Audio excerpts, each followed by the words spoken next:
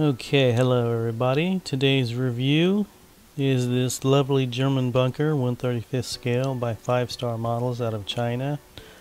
I couldn't find a copyright date on this. I looked on the website they actually have. They don't even have this product listed anymore. They do a lot of naval models and parts and such and so on, so I have no idea whatever else is going on with this model. But here I am taking it out of the box, taking it out of the wrap, and as you'll see in a few seconds here, I was rather surprised to see that this is one piece of solid plaster. There's no extra parts to it, which is good. I mean, everything's there, everything, you don't have to worry about it actually fitting together. And watch me. Okay, let's get the wrap off here. See, take it out. Solid piece of plaster. I ordered these from eBay a long time ago, and nothing got cracked or anything. There's no pieces hanging off of it. I'm rotating it. You can see the detail. I mean, it's not super close, but you can see that it's got the slits with machine guns. It's got the wall on this side a lot of bunkers had. A lot of brick detail, a lot of detail in the creases where they build up the concrete walls.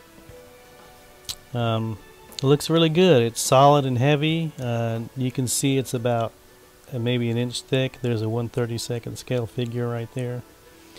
Maybe it's an inch high off the table there, so you can kind of integrate it into your groundwork or whatever, or some 135 figures. So I think they'll work with they'll work well with either kind of figure. There's a lot of opportunities to modify these. Put in a little rebar, battle damage. I mean, they would look great like on like a beach for D-Day, or the box actually says bunker for Siegfried Line, so maybe they had those kind of bunkers too. Here I am measuring it. It's about 4 inches by 6 inches roughly, but it is solid plaster, so I mean, I'm not sure what kind of plaster, but it feels pretty heavy, so maybe they used a specialized kind of plaster that's not real brittle, which is good. I mean, even if you drop it, I'm sure you can just glue it back together. Basically, it's a well-made item.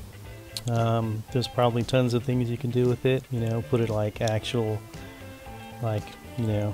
on D-Day, or American troops clearing it, German troops defending it.